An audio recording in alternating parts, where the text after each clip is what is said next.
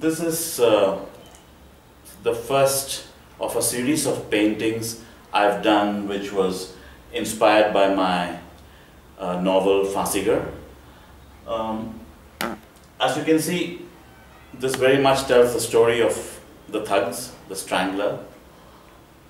There's a thug here. He has just strangled a woman. There is a certain calmness in this painting with this little lamp up here and the light which shines on their faces.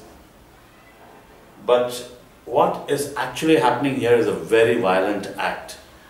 And since it's done with a rumal, a piece of cloth, a kamarband, as you can see, there is no blood and gore. So I have decided to depict the rumal itself in red, because that is the instrument with which the killing is being done. So this is the first of the paintings I have done based on my book.